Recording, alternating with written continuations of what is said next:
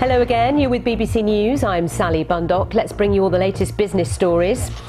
Is US inflation about to peak? Markets are priming themselves for the latest data out today.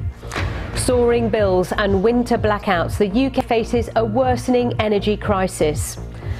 Coal from Russia is banned from today in the EU. How will it affect countries like Germany that depend on it?